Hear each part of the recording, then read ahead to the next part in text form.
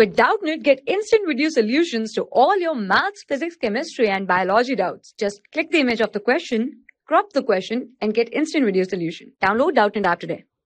Hello everyone. The voltage applied to X-ray tube is increased by 25%.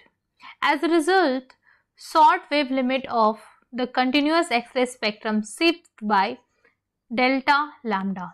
Initial voltage applied to the tube is. So if you see here, we know that the energy of photon is equals to hc by lambda. Here we can write down this is equals to E times of the potential difference through which it is accelerated, right? So if you see here, it is said that the potential difference is increased by 25%. So let's say earlier it was V, right? Now it will be 25% more, that is 125 by 100 times of V. So it is 5 by 4V, right? So this is the new voltage. And if you see here, it is said in the question that the wavelength shift by del lambda. So if you calculate the new lambda, it is V dash, right? So if you see, let's say this is equation 1, this is equation 2, right? So you can divide them. So if I divide the equations, I will write equation 1 by equation 2, it will be lambda dash by lambda is equals to V by V dash, right? You can see the inverse relation between V and lambda. So V by V dash it will be, so it is 4 by 5, right?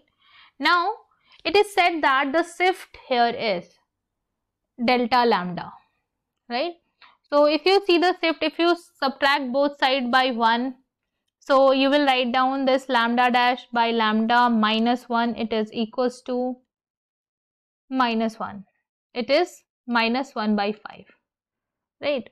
So if you see here, this lambda dash minus lambda by this is this.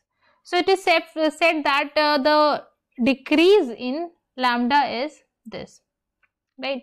Decrease in lambda is this. So I can write down this lambda minus lambda dash is delta lambda. So put the value here.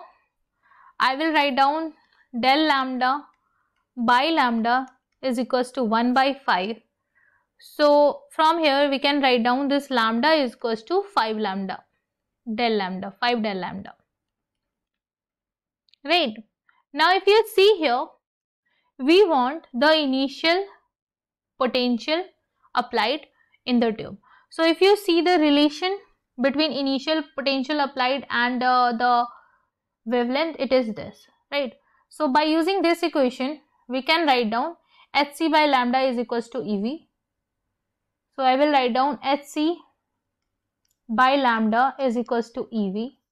So lambda value is 5 del lambda. So I will write down it is, put the value of lambda here.